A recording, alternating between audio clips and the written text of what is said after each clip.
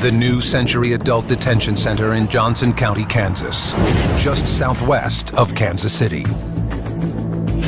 Its jail complex is state-of-the-art. In addition to the computerized system, cameras help monitor the inmates and manage their every move. In control centers like this one, detainees are under continuous surveillance. We have 12 screens that are in constant rotation of the modules in this building and also the perimeter of this building. Cameras are so high-tech that you can basically pull in on a car across the bridge on the other side and take in a tag. Kind of gives us an extra edge. The building perimeter, hallways, inside the cells, and in day rooms. The cameras see everything. With touchscreen technology, the computers help control who gets in and who gets out. We have officers working in this facility that are able to open, shut doors. They can literally control an entire situation from another building. Lockdown, lockdown. At this time, the facility locked down and conduct a formal head count. Sheriff's deputies oversee the inmates with an iron fist. They respond swiftly and sharply to even the smallest infraction. These guys aren't coddled by any means. If you try something, I'm going to better it, that kind of thing. They know how it runs. For some, the harsh discipline and high-tech security make this county jail tougher than any prison. This is the worst jail to be in. This Johnson County is supposed to be one of the richest counties in the nation, and they treat you so bad here. This is a terrible jail to be in. We're basically trying to break you for real, which it does break some people. The stress of being here can push some detainees over the edge. That's what happens in November 2009, when a simple card game turns into a violent brawl. A surveillance camera captures it on tape. Inmates Roger Mills and Richard Gilchrist are playing cards with two others when Mills becomes angry and accuses Gilchrist of cheating. I kept telling him I wasn't, but he didn't take it. I mean, he just didn't believe me. And he got mad about it, and he jumped up on me, and we started fighting. Took me down a couple times, delivered a bunch of savage blows in my head. I got hit at least half a dozen times in the head. Deputy Charles Adele is on duty. I heard a skirmish going on over there, and two inmates was fighting. So I got up, ordered the module to lock down, and called a code 200. A code 200 signals an inmate-on-inmate fight and calls out any available deputy to respond. It was probably one of the better fights I've seen while I've been here. As far as it was a pretty good match, both inmates throwing punches, it wasn't one on top of the other. Deputy Adele waits for backup. He orders the other detainees to return to their cells. As soon as more deputies arrive, Gilchrist gives up the fight. When I see him coming in the door, I'd stop and walk away. I didn't want him to tase me. A taser delivers a powerful jolt of electricity. It's painful and debilitating. Inmates know officers will tase them, and more. If there's a fight in here, they're going to bring about 40 cops in here. They're going to tase you, they're going to mace you, they're going to slam you down in a chair, and everybody's going to go locked down. Gilchrist doesn't want to risk those severe consequences. So I just got out of there and just walked over and let him cuff me up. As punishment, both men get 20 days in the hole. That's disciplinary segregation when they're locked up for 23 hours a day in a maximum security module. Both of those inmates as well are on a full restraint order, which means they don't come out of their cell without handcuffs and shackles. Inmates end up in maximum, medium, or minimum security modules based on their behavior in jail, not their alleged crimes. Accused murderers and rapists can be mixed in with petty criminals. Johnson County spends big money to be on the cutting edge of jail technology. Most recently, with a $54 million addition at New Century. The expansion means New Century can now take on hundreds of new inmates from an older jail. The transfer will be the first operation of its kind for the deputies, beginning with the most dangerous and unstable detainees, those in maximum security. One of them is 20-year-old Brian McHenry, charged with theft and driving on a suspended license. McHenry has a history of refusing to cooperate. Officers suspect he may be mentally unbalanced. On this day, he won't come out of his cell for a shower. We need to have you come out and take a shower. It's one of our general guidelines. You must shower at least 3 times a week. Regular showers help stop the spread of lice and disease, such as hepatitis. Concerned about McHenry's mental state, the deputies move in slowly and carefully.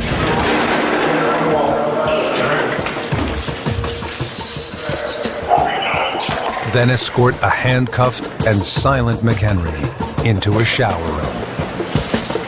Stand up on the wall. But after several minutes, he still refuses to cooperate. If you don't take a shower, okay, we'll have to do that for you. You understand? There's no response at all. Let's get that hose. The deputies bring in a garden hose and make their move with force. Cameron, put your hands up on the wall, please. Turn around, put your turn around and put through. Get down! Finally, after being restrained by 3 officers, McHenry is stripped down and washed. Sit back.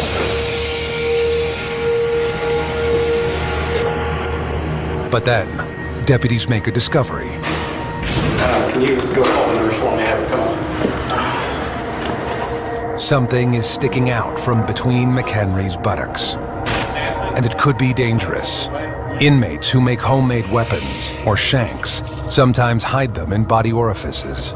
Medical is brought in. It's sticking out like that. It looks like it's part of the razor. I don't know. Are you serious? But you guys are nurses, I know. Okay. It's not what they suspect. What is this? McHenry. Pencil. What? But is it like just now? We don't know. All right. You just throw it down here in the corner because we're going to have this clean. Okay. Coming up, sheriff's deputies take on a high-risk operation in the transfer of maximum security inmates. When that door is open, nobody is coming in. And later, cameras catch an inmate whose repulsive actions threaten his entire cell block. This is real black acid, man.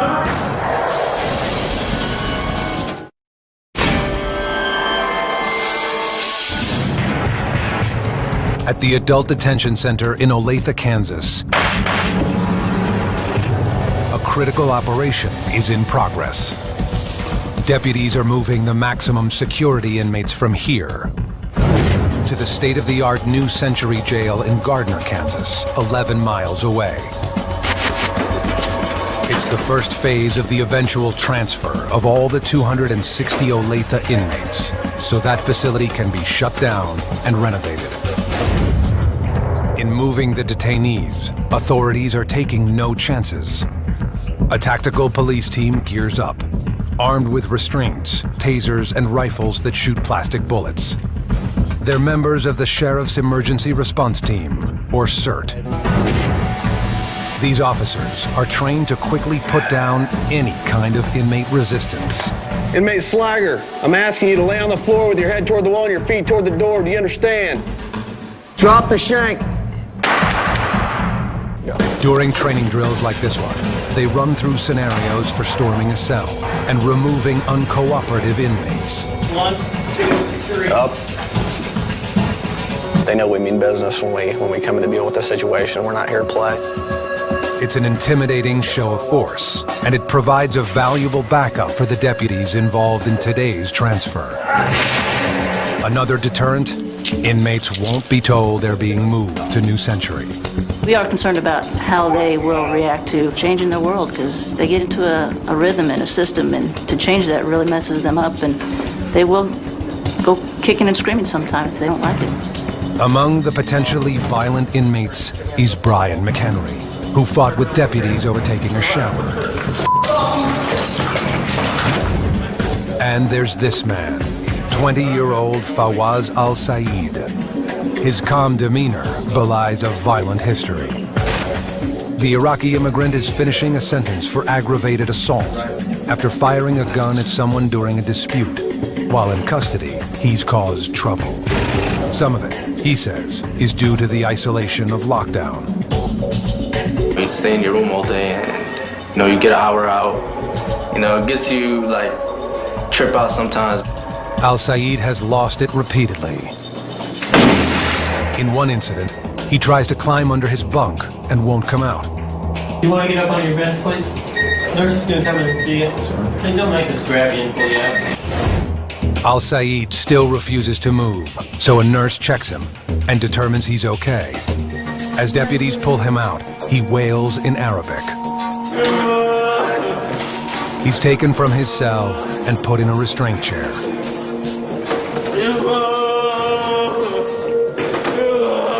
Al-Said ends up in the hole. And it's not long before he's at it again. I was still doing chaos. I was, messing with the cops, flooding my toilet. During the incident, Al-Said smears his excrement on his cell wall in the shape of a well-known symbol for anarchy. This time, deputies go in wearing hazard suits, forcing him out of his cell and into a shower.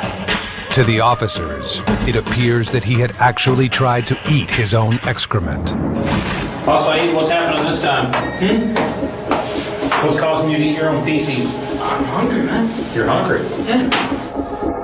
I grew up my whole life a troublemaker, but, it's true what they say, jail just change people. He may claim he's changed. But on this day, authorities take no risks with anyone. While the sheriff's emergency response team takes up positions outside. All right, men. Go to your posts and we'll wait for their orders. In the maximum security unit, one by one, the inmates are cuffed, shackled, and removed from their cells.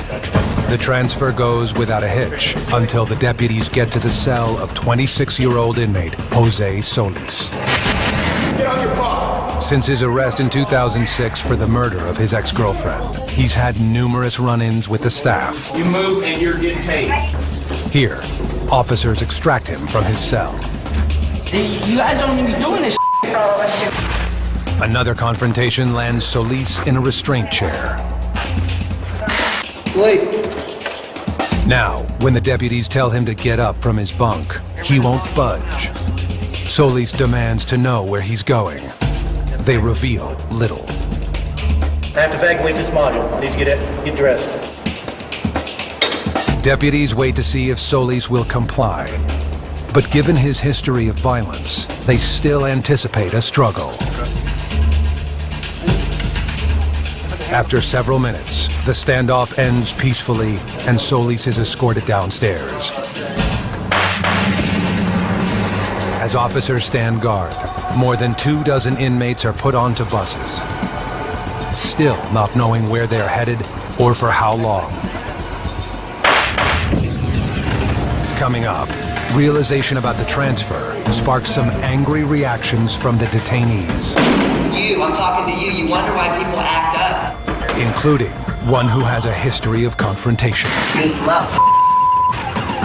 And later, a man high on meth takes police on a wild, high-speed chase, while another addict has a rough night in lockup.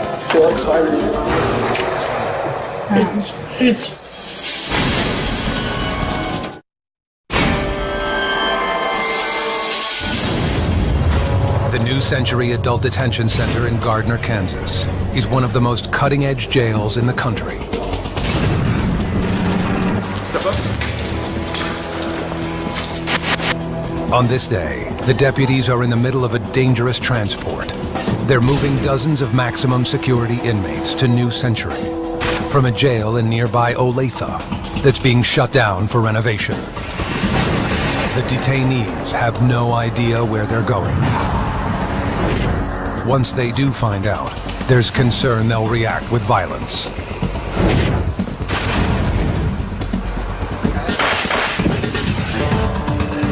Left turn. Inmates make the final walk to their new cells. Realization begins to sink in. They're going from one maximum security unit to another. 12-year veteran Deputy Greg Smith does his best to make the move as smooth as possible.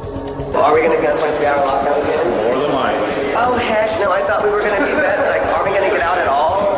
Like, they said 6 hours over there. They're going to explain all the rules to you when you get in here on exactly how it works. Okay. I just got out of all. That's like crap over there. Like, I mean, it sucks. But this is brand new. 25-year-old Jeremy Valadez has already shown he can be unpredictable and volatile. On the night of his arrest, just days earlier, he raised hell for deputies. Once I got to the jail, I was acting bad, you know, like, I wasn't acting like me, like I was talking crap to the guards. Come here, little just give me that, give me that. Valadez says he was on a drug and booze binge the night he was brought in, after fleeing the police during a traffic stop.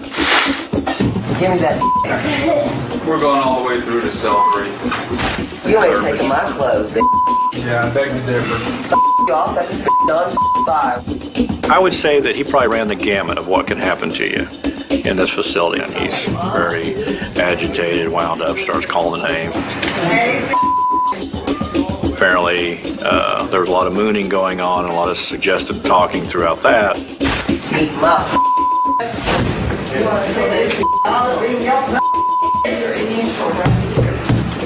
The deputies have a very low tolerance for any kind of misbehavior, including his torrent of foul language and flashes of nudity. They escort him to a disciplinary cell. It's known as the rubber room, a padded cell for those who are detoxing from drugs or alcohol, or could be a threat. Oh my God, where's the mattress? Now, when you decide you want to quit running your mouth and being an annoying distraction, we'll come back and get you. Hey, mister, give me that white down, okay? After hearing 3 hours of non-stop trash talking, the officers are fed up and decide to restrain Valadez. Yeah, you're gonna laugh, but I'm telling you what, you turn, I will tase you. They storm his cell. What's the name of the bitch? I will tase you. You understand me? You understand me? Then you should have been at the window yelling and pounding. Do you understand me? I did not come back to play. So I ended up being put in a restraint chair. They put a mask on you, like a nylon mask, so you can't spit on them or bite them or anything while they're trying to just secure you. As he's strapped in, Valadez argues with the deputies. When you start running your mouth, remember, it's your behavior that got you here, not mine. You have a beanhole, honey. You can put my hands out there and handcuff you. That's the prison style. If you don't got security like that, get it together. You're still talking, aren't you? So who's sitting in the chair? Me. Exactly. Now, as Valadez and the others get their first look at their new cells, they don't like what they see. I'm a little feller, but I don't even think I could sleep on that little mattress. Kind of small. This little room right here is our outdoor rec. It's like 4 times smaller than the rec area that we had back at the other jail. This rec area is hella small. Jeremy Valadez can't contain his frustration and anger. Every last one. Nice, right? Nice. You wonder why people act up, right? With a 23-hour-a-day lockdown, Valadez and the others will have little freedom.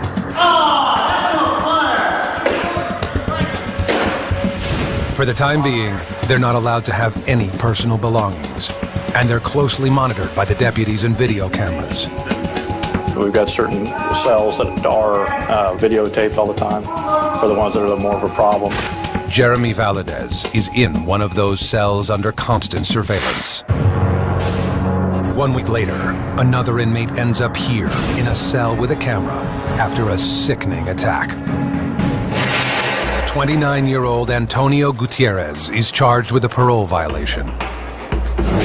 Soon after arriving at New Century, he decides to settle a score with another inmate who had reported him for smoking marijuana. He ain't gonna snitch on me about that. I don't get along with snitches. So I was smart enough, I was ready, already waiting. The cameras are rolling while the attack unfolds. As the inmates are allowed out of their cells for lunch, Gutierrez makes his move. Just after his enemy leaves his cell, Gutierrez walks up carrying his own feces in a cup. Then, slipping out of view under the balcony, he hurls it through the open cell door. I went open the door. There you go, all his I mean, from pictures, from food, from everything. There you go, that's what you eat. That's what you deserve to eat. That's what snitches get. He lucky he didn't got stitches. Even though this attack occurred just beyond the camera's reach, deputies are still able to use the video to figure out when it occurred and who's responsible. A few hours later, they storm Gutierrez's cell, remove him, and throw him in the hole. Now he's furious because he's in a cell with a camera. Why you gotta have a camera when I got a bathroom here, man? You wanna be watching my every time? You know what I mean? That's what they do. Tell them, man, they better get me the out of here. We're gonna go down back again. I don't care. I don't like cameras here. Within hours, Gutierrez makes good on his threat to cause trouble, even as the camera in his cell captures it all on tape. This time, he causes the toilets to overflow. I took another guy, flushing. He flushed. Another guy started flushing. I told him, well, he started coming out. Within minutes, toilet water and human waste cover the floor. It forces the evacuation of several inmates from their cells.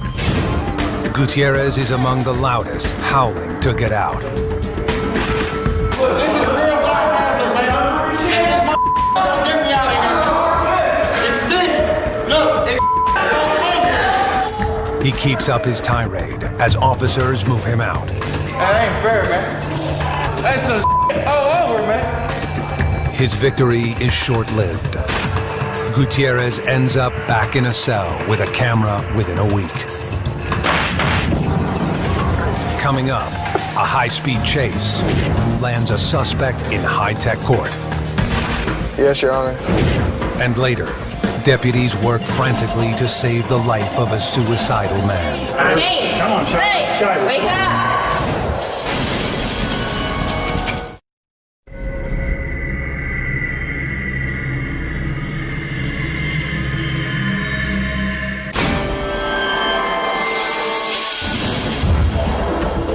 State versus Joshua Whitmore. You are Mr. Whitmore? Yes, Your Honor.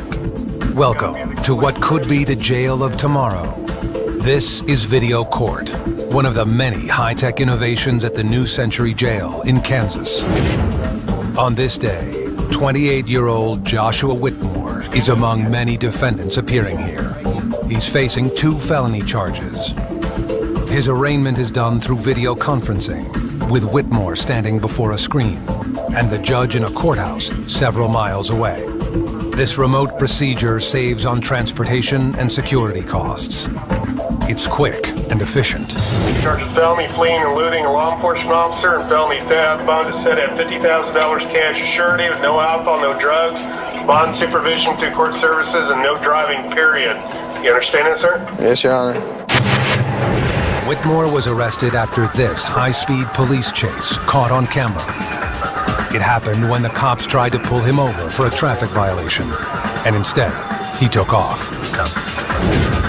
For several hours, he attempted to outrun authorities, winding his way through 4 counties before finally giving up. He blames the wild ride on too much meth. I don't know what happened other than it was just stupid, and I was real high. I mean, it was just ignorant to keep driving it around. I guess I could say I was out of my mind completely. This man also wound up here in a haze.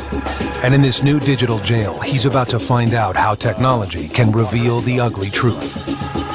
47-year-old Glenn Shipley is charged with marijuana possession. When he's brought in, it appears to Deputy Greg Smith that he's under the influence of another drug. Try to stand still for me. Look right up here at this box. Smith confirms his suspicions with a digital fingerprinting machine. It's called LiveScan, and it can detect marks not visible to the human eye. What are all these rings on your finger? Where'd you get them from? I don't know. Can't really see them. Oh, yeah, if they show up on here, man. Those rings are a sign of the burns that meth users can get when they use their finger to cover the open end of a glass pipe. Him looks like he's got a lot of burn marks, a lot of circle marks. He's tweaking pretty bad right now, so more than likely it's meth. The digital fingerprint machine will also find out if someone is wanted for other crimes. LiveScan is linked in real time to the state police and the FBI's criminal databases. This young man, brought in for driving under the influence, will undergo the fingerprinting process, but it won't be easy. He's having a very rough night.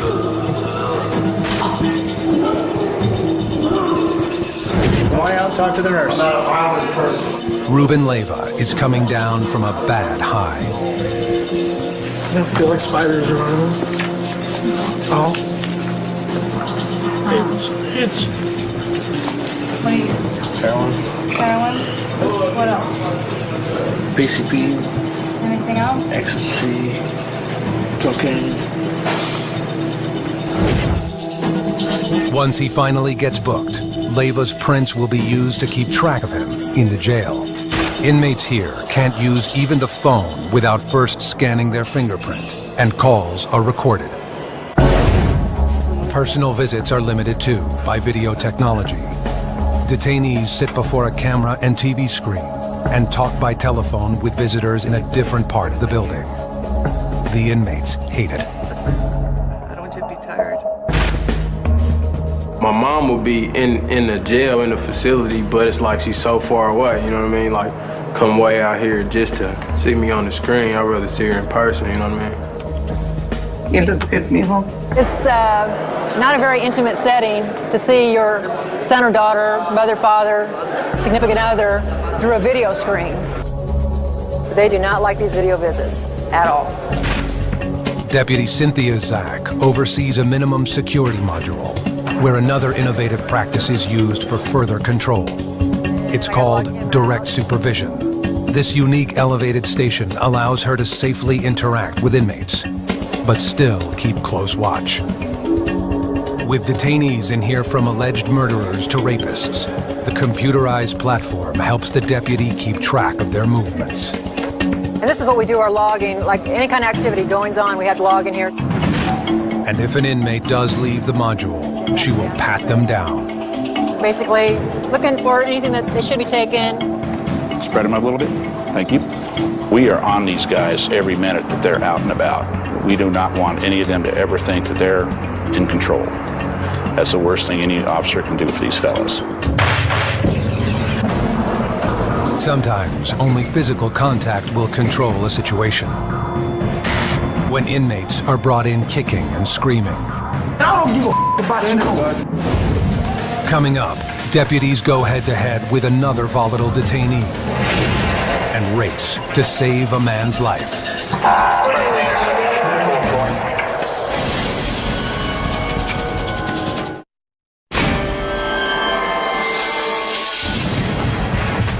Johnson County's high-tech New Century Jail is notorious throughout Kansas for its strict control.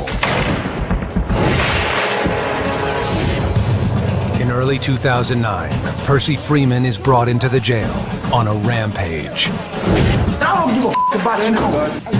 I've never been in a county jail like this in my life. Well, I guess they think that we were supposed to just bow down to them, but some of us ain't gonna do it. He's fully restrained, following a confrontation with the sheriff's deputies. Now, what the do y'all want me to do? And trying desperately to talk his way out of his situation. Man, restraints. Take this off my head. Okay, man, listen, man. Okay. Freeman just served 16 years in prison for attempted murder. He's only been out a year before ending up back behind bars on charges of domestic violence. Freeman, you need to kneel in your bunk. I'm gonna do it. Good. Okay, but please, I do not want you to touch it. These officers are going to be the ones that take and hook you up, and you're going to have to cooperate with what they're doing. While his anger is building, he holds back. For now, an attack on an officer means more hard time. I already know if you put your hand on the guard, you're gonna get 10 years. Man, don't nobody want to do 10 years, but don't nobody want to sit up here and be treated like no dog either. The stress, Freeman says, is taking a serious toll. I mean, they got some people here that don't need to be in maximum jail. Some people done killed themselves in here.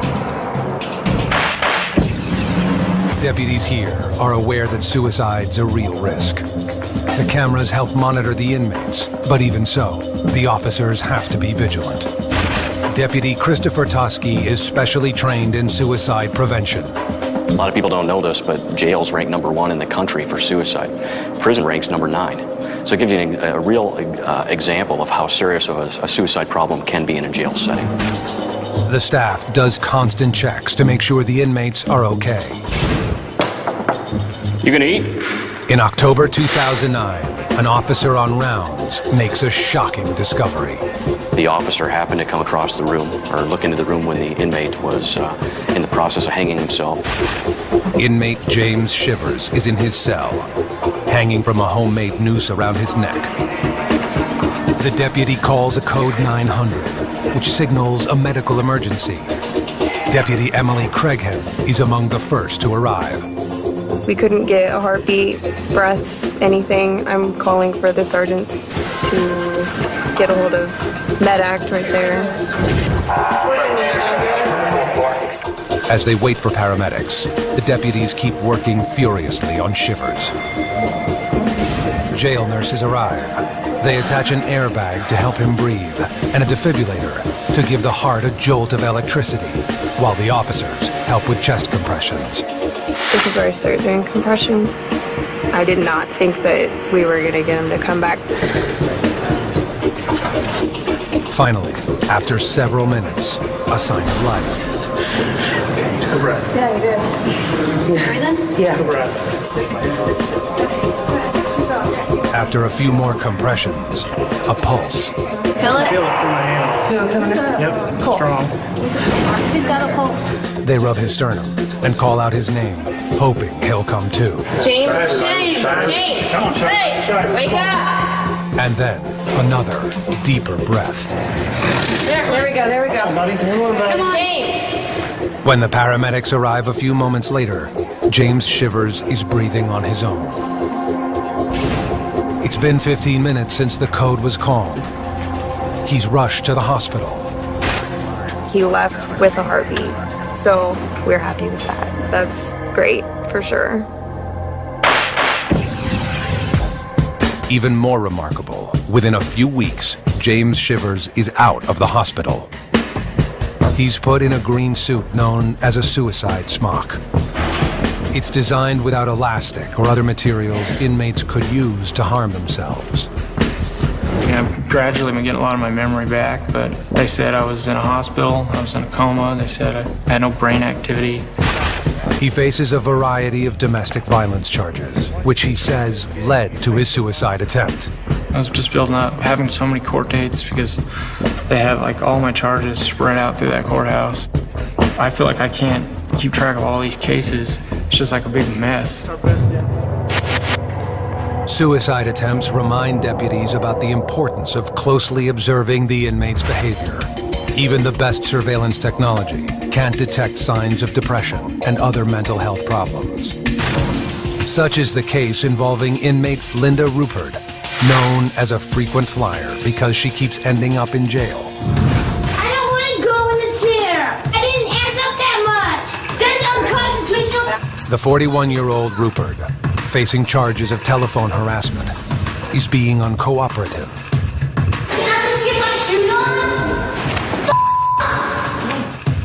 She's being removed from her cell and transferred to another area. Deputies warn her to calm down or else. They're loud, we're going to have to push in the chairs. All right? You guys look like Nazis more and more. You have to be quiet, okay? You're a Nazi. You're a Nazi for doing this to me. But the move does little to pacify her.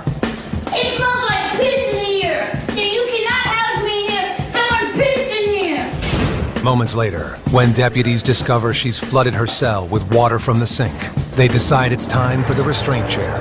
Walk out backwards. Nice videotape, huh? Good for prosecution. Finally, Linda Rupert quiets down. Her behavior leads to a transfer out of jail to a mental health facility for a full evaluation. Coming up, strict discipline does little to stop Jeremy Valadez from lashing out. And deputies rush to take down another volatile inmate.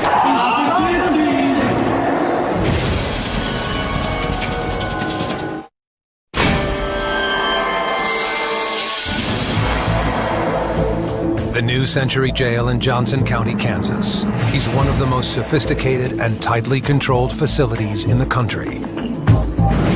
Anyone who gets out of line will be brought down and removed. 25-year-old inmate Jeremy Valadez has learned that the hard way. Since being transferred to this new maximum security unit, he's had some big run-ins with the deputies. One confrontation, caught by cameras, occurs after Valadez is told his phone time was up. He makes the mistake of trying to argue with the deputy. Before anything can possibly get out of control, Valadez is stopped right in his tracks. Once again, the deputy shows zero tolerance for insubordination. He slammed me on the ground and I was like just laid there and didn't resist. And then like he called like code 100, which called like all the officers.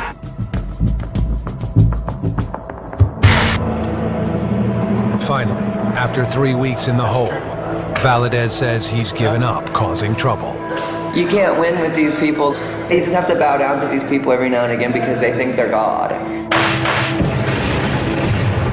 Inmate Shane Tucker is also having a tough time behind bars. I got a problem with authority. 25-year-old Tucker is charged with a felony DUI. In late 2009, he gets into a beef with an officer while out during rec time. He tries to talk to a fellow inmate who's locked down. I was talking to him through the door, and the guard didn't like that. I'm easily irritated, so I told him, you. Tucker refuses to cooperate and is taken to the ground. I've been hit with those tasers before. I didn't feel like getting hit this time, so I just pretty much gave up. They took me to the hole. Tucker's been to the hole plenty of times. On rare occasions, inmates go through another kind of exchange. This detainee will be extradited to Florida for a parole violation from a robbery charge. But before 22-year-old inmate Corey Lane gets transferred, he's getting married under the watchful eyes of New Century that will closely record the big day. We see somewhere between 5 and 10, I would say, weddings in the jail per year that are approved. In this case, Lane's tying the knot with the woman who put him behind bars. Longtime girlfriend Lindsay Piles. She tried to get the charges of domestic violence dropped, but failed. On this night, security is tight.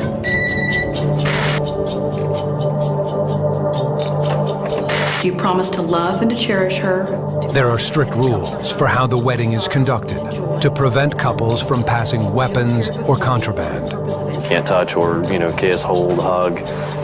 Basically no contact at all while the wedding takes place except for exchange of rings. That's as far as we'll let it go. Corey, will you take Lindsay to be your wife? Yes, I will. By the power vested in me under the laws of the state of Kansas, I pronounce you husband and wife. Finally. You know what? Congratulations. Thank you. Congratulations. Thank you. Went ahead and did it today, so still butterflies from it all. I'm a married man now, Get to have my wife forever, I guess. As Lane returns to his cell, cameras continue to track him.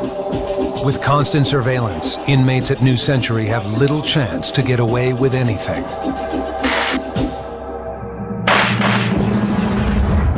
The deputies who run this facility and use its new technology say this is the wave of the future. I think that a lot of jails around America are probably going to more of the touchscreen capabilities. This facility, what it's done is it's literally brought us into the 21st century.